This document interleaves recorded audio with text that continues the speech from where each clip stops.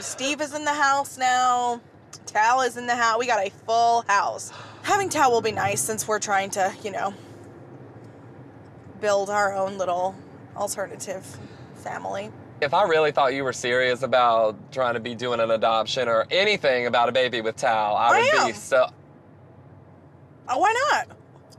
I mean, we're not gonna up and adopt tomorrow, but it's a process to become eligible for adoption. You live in a giant litter box, and when that lady from Adoption Services comes in there, she's gonna be like, oh, heck no. That is not true. And you're just gonna have a pile of cats with a baby on top.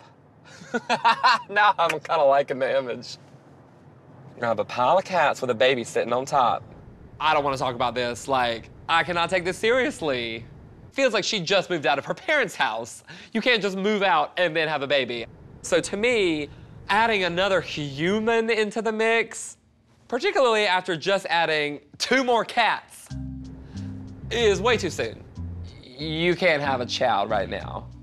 We haven't decided how we're gonna actually tell Mom and Dad, but we are. You think that they're gonna sit down and listen to you and Tal have a serious conversation about adopting a child in the future? Yes. Together. The same child.